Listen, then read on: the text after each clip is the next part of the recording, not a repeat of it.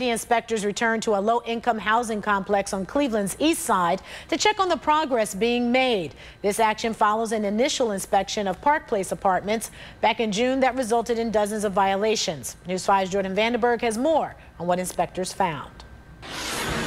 Records obtained by News 5 from the recent city inspection of Park Place apartments here on the east side show that inspectors found 54 violations for 53 units that they surveyed.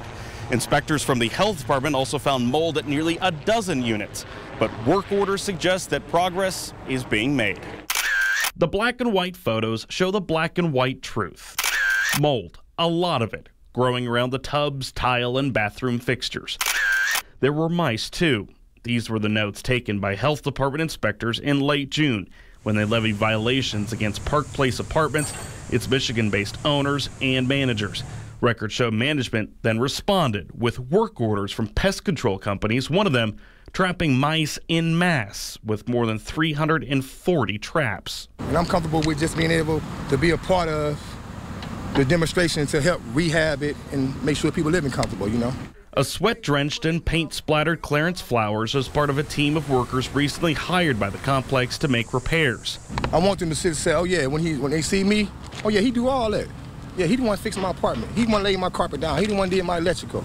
Yeah, we definitely did. I definitely want to be a part of that. He says the goal is to fix 5 units a week, but tenants say repairs can't come fast enough. Things going on in our apartment that we do not like. You know, the kitchen, some of the cabinets are missing, and we keep asking them to replace it. They don't want to replace it, so it's a lot of things that they have not done to nobody's apartment.